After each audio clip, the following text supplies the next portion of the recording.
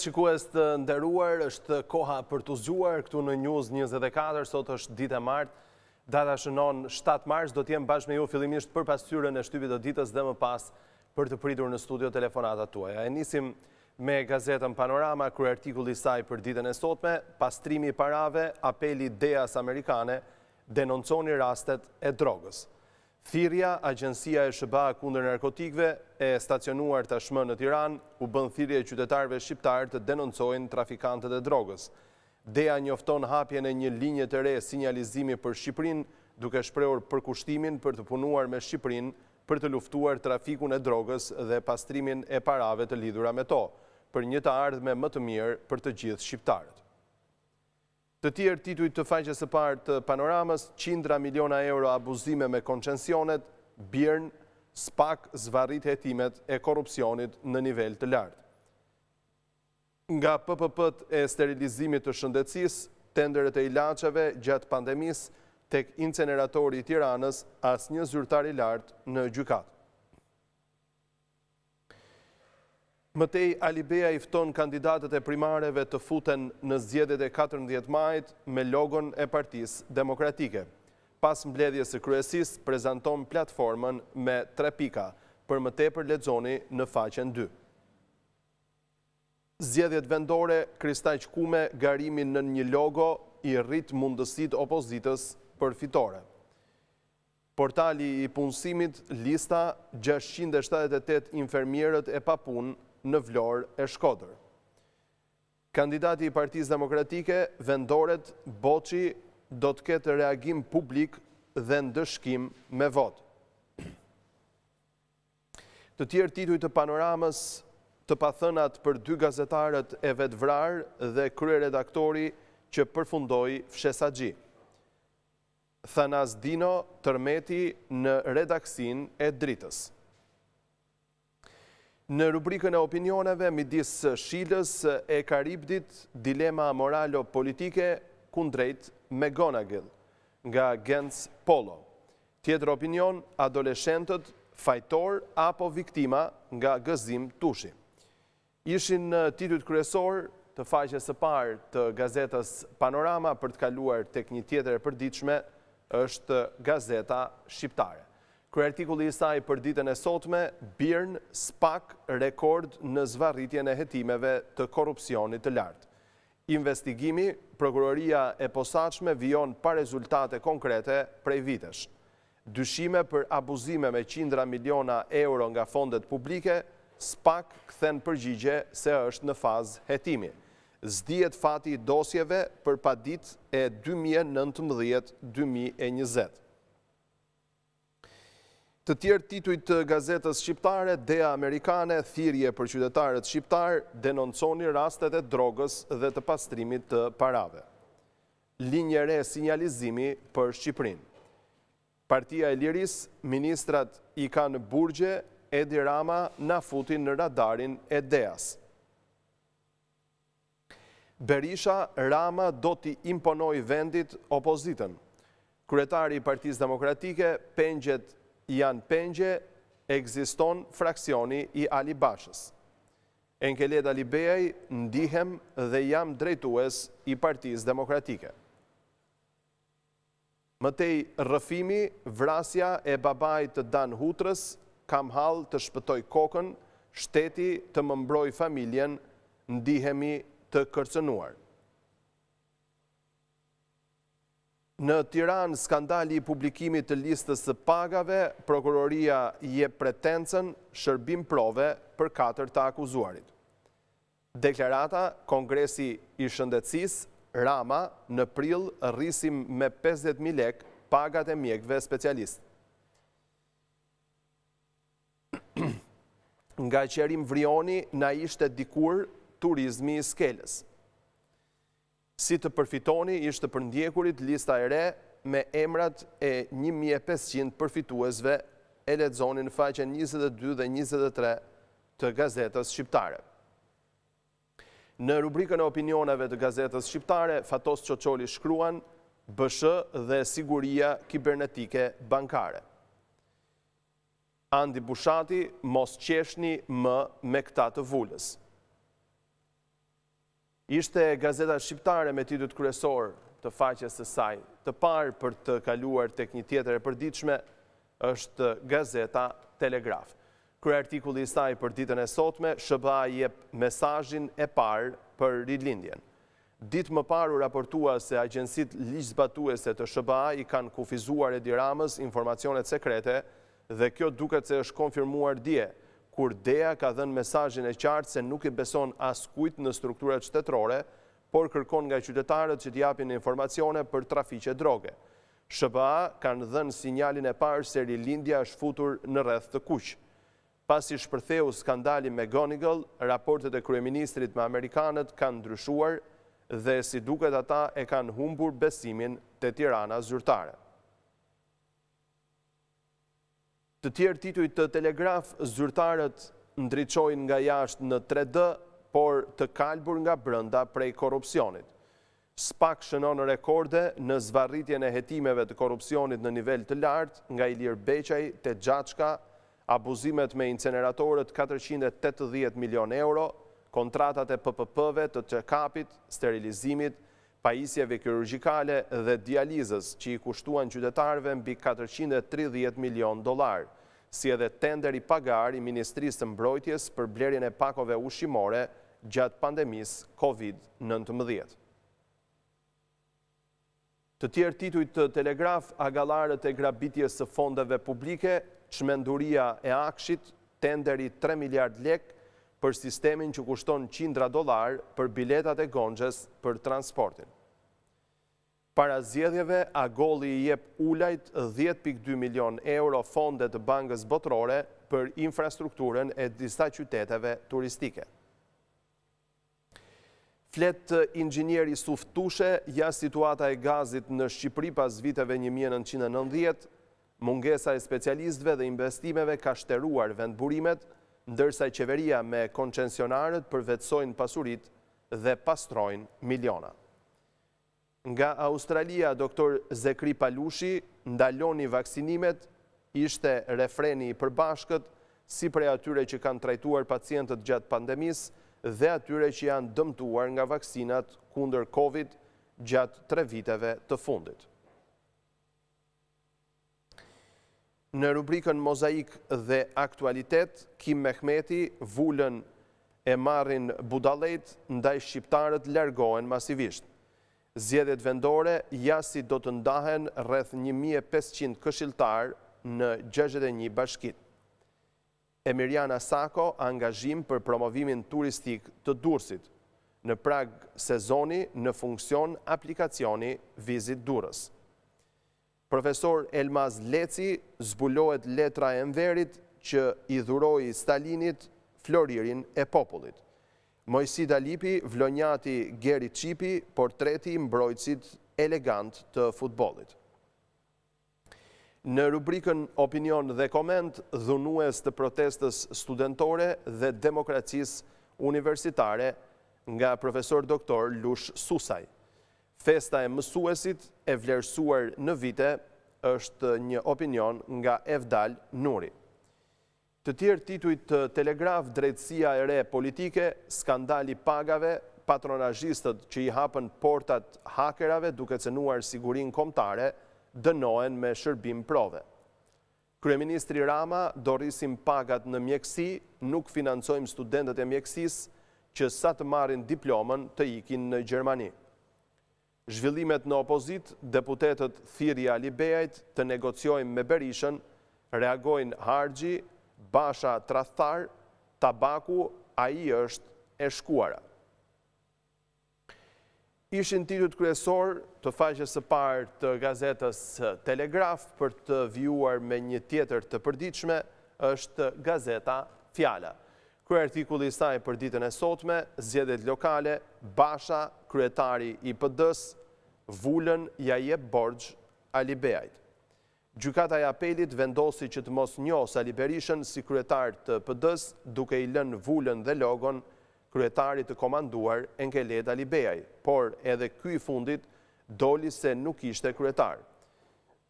Në KQZ dje u vërtetua zyrtarisht se Lulzim Basha është kryetari dhe autorizonte të tjerë të përdornin Vulën.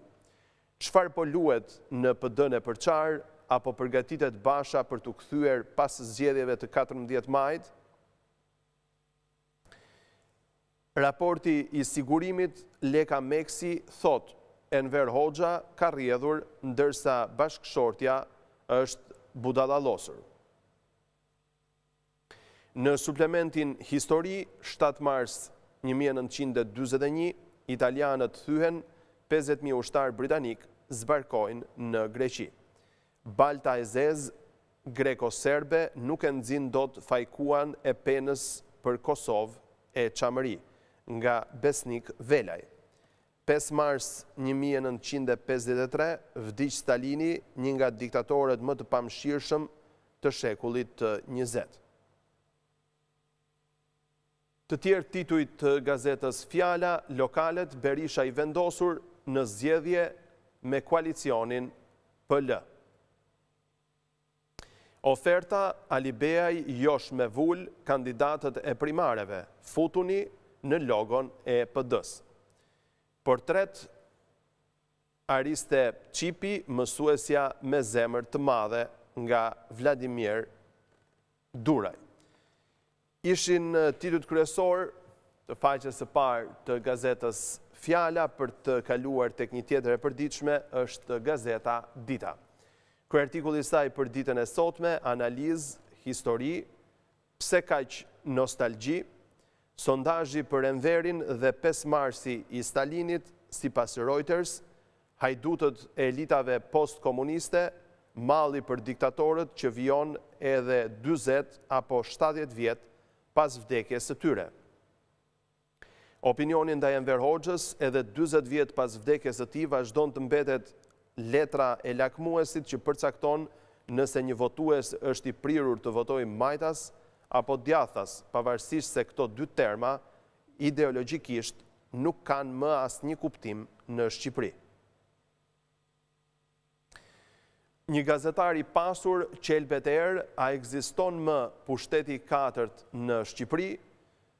Kush janë më idealist të profesionit?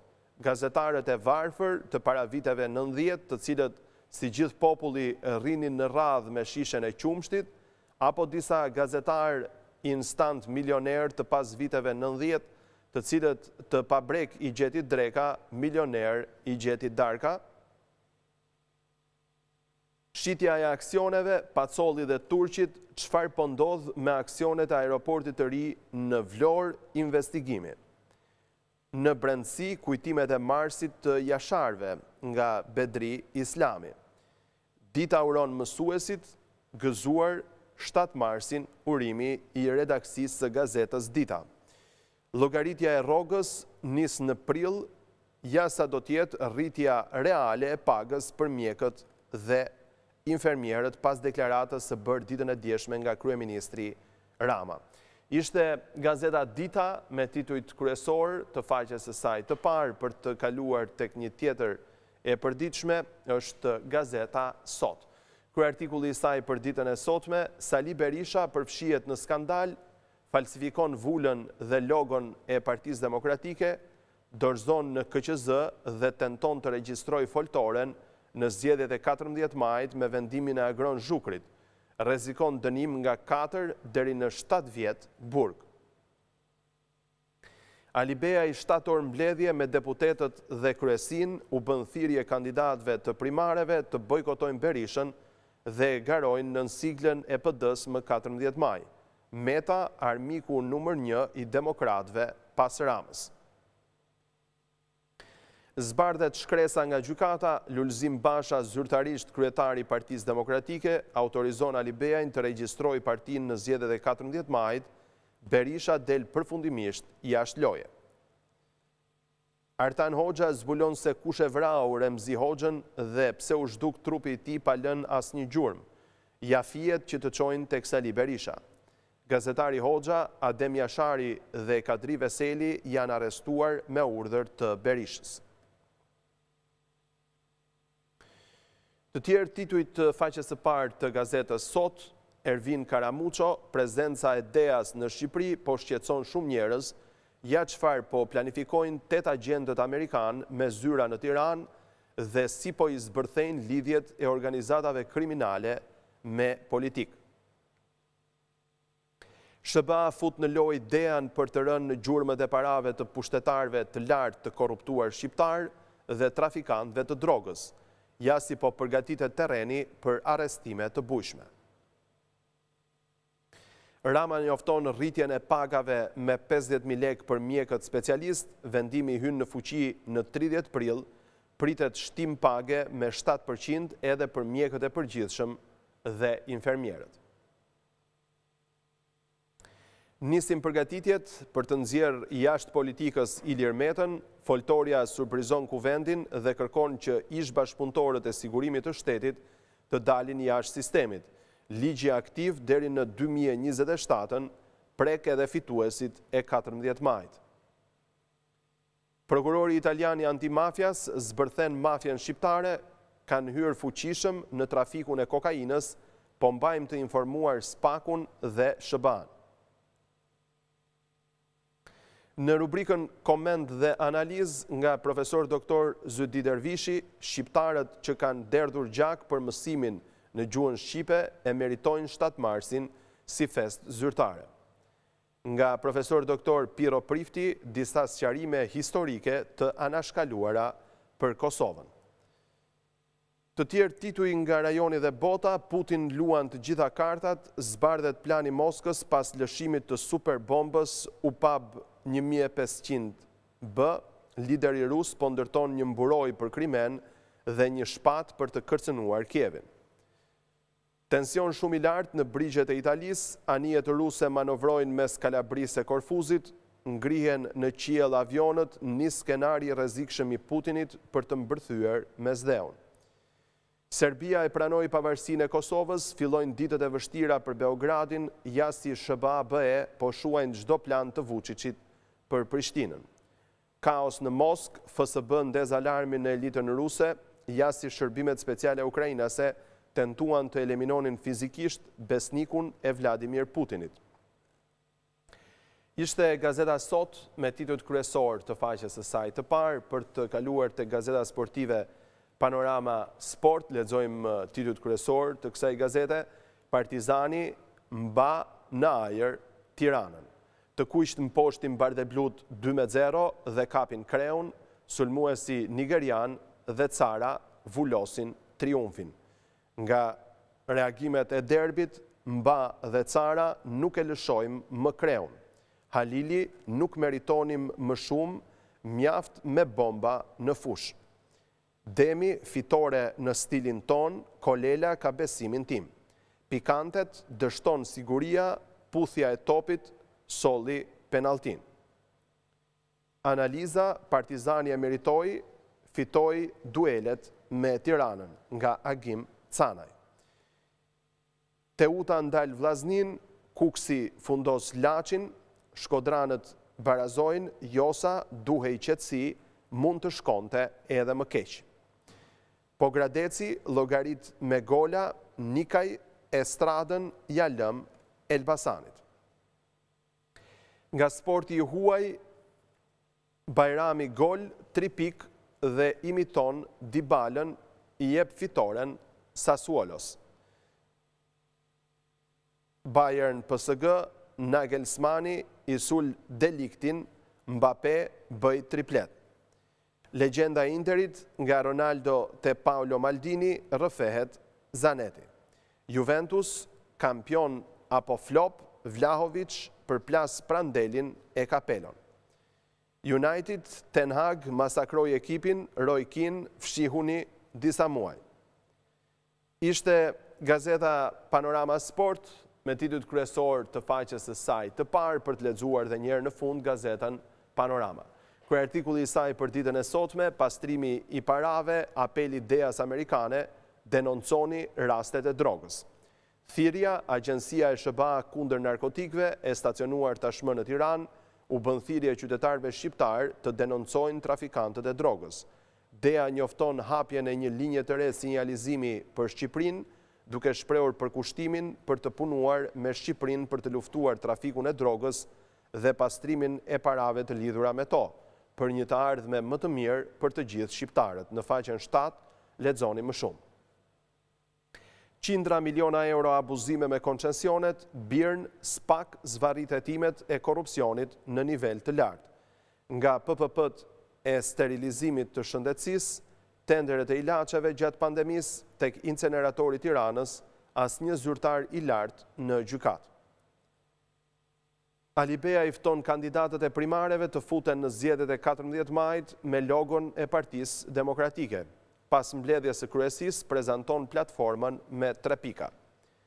Zgjedhjet vendore, kristaqkume, garimi në një logo i rrit mundësitë opozitës për fitore. Portali i punësimit, lista 678 infermierët e papunë në Vlorë e Shkodër. Kandidati i Partisë Demokratike, vendoret, Boçi do të ketë reagim publik dhe ndëshkim me votë. Të pathënat për 2 gazetarët e vetë vrarë dhe kryeredaktori që përfundoi fshesaxhi, Thanas Dino Tërmeti, në redakstin e Dritës. Në rubrikën e opinioneve, midis Shilës e Karibdit, dilema moralo-politike kundrejt Megonigallit, nga Gens Polo. Opinion, adoleshentët, fajtor apo viktima, është pikpyetja që ngre në këtë opinion Gëzim Tushi. Ishte Gazeta Panorama me titujt kryesor të faqes së saj të parë, me cilin kemi përfunduar pasqyrën e shtypit të ditës. Pas pak do të jemi këtu për të pritur në studio telefonata tuaja.